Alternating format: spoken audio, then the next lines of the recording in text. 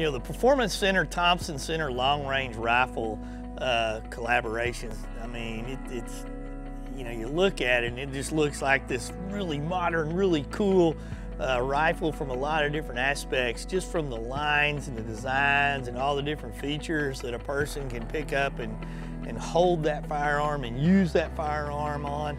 The variances of calibers that are designed for long range target shooting as well as hunting.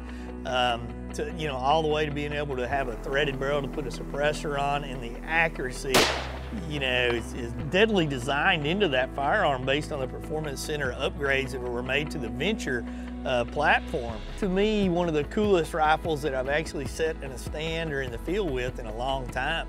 And then when you fast forward that to the accuracy of it, I mean, that's what it was designed for. Guys that have really gotten into that long range hunting, that long range shooting, and the applications like that, whether you're on the range or you're sitting high up on a mountaintop somewhere overlooking a vast prairie. That's some of the biggest and best features of that firearm. Let's dive deeper into the features of the LRR with Tony Mealy from the Performance Center. We have the Performance Center TCR LLR, and that's a long-range rifle. This rifle comes in .243, .308, and 6.5 Creedmoor. They're all heavy fluted barrels. Muzzle brakes on the end. You can remove the muzzle brake, put a suppressor on it if you want.